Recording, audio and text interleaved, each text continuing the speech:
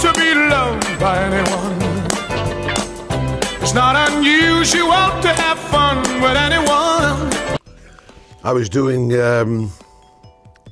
what was it? Thank You Lucky Stars, I think it was. Yeah, and I had It's Not Unusual out, right? My first hit record in 1965. And the Beatles were on the show, on the TV show. So I went to watch them rehearse in the afternoon. And I'm sitting there, you know, where the audience would be later on, with my manager, Gordon Mills.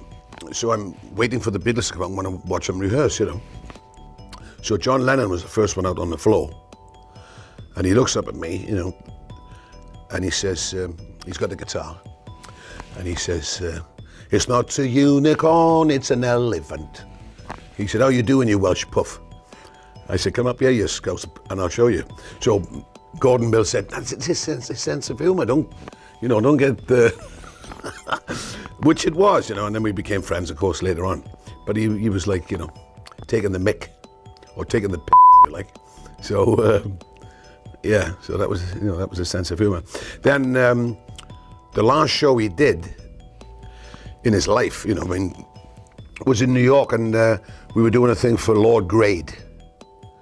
So everybody that, not everybody, but a lot of people that had worked for Lord Grade, you know, did this TV show.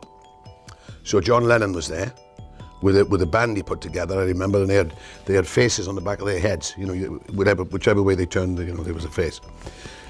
So he sang "Stand By Me" because he loved that song, you know, Benny King's song. So after we did the show, we're standing we were waiting to sort of go on stage, and we were sort of hanging in the wings, and Lord Mountbatten was there. I think he was the Master of Ceremonies. So he walks up to me, right, and he passes John Lennon, and he comes up to me and he says, Mr. Jones, you know, the royal family think you're wonderful. I said, oh, thank you very much, sir. And Lennon was going, hey, OBE me, you know, OBE. And he just kept walking. So I was laughing my ear.